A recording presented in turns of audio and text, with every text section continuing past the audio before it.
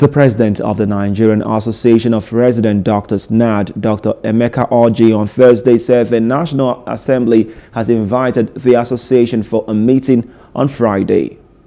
Resident doctors across 79 tertiary health facilities commenced a 5-day warning strike on Wednesday to press home their demands.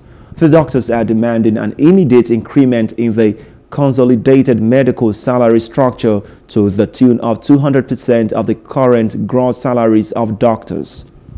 The doctors also want immediate massive recruitment of clinical staff in the hospitals and immediate withdrawal of the bill seeking to compel medical and dental graduates to render 5-year compulsory services in Nigeria before being granted full licenses to practice.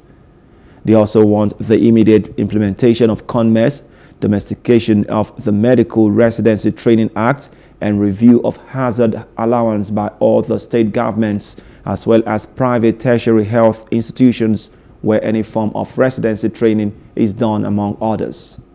NAD said work would resume on Monday, May 22, 2023 by 8 a.m.